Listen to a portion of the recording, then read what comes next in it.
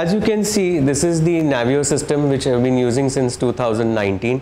You know that the robotic system was introduced to improve the accuracy as well as the precision of the surgery.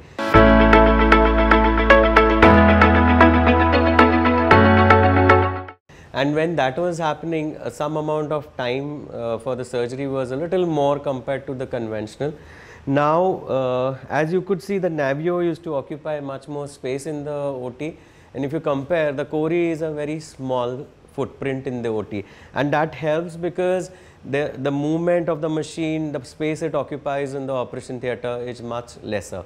Also, you can see that there was only one screen in the NEPHEW.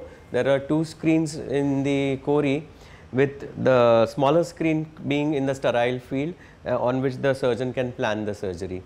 There is a big difference in the camera of both. The NEPHEW camera, as you can see, and this is of the CORI. The CORI camera is almost 258% faster compared to the NEPHEW camera.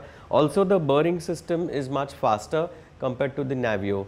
Now, what this does is the surgical time is reduced considerably. I would say around 30 minutes of the surgical time is reduced because the registration is much faster because of a faster camera. The burring is much faster. Also, the burr size is increased, so the burring takes lesser time and it is much more faster compared to the NEPHEW.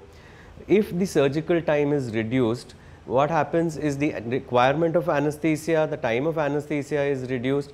Overall, if the surgical time is reduced, the chances of infection is also reduced. So, overall, the addition of the accuracy and precision of robotic, the time of surgery is also reduced. The time is reduced. Overall, the OT is much better managed. So, in this way, the patient is benefited because anesthesia requirement is less, OT time is less, they recover much faster, they are out of the operation theatre much faster. And I think this is a very big benefit for the patients who are undergoing robotic knee replacements.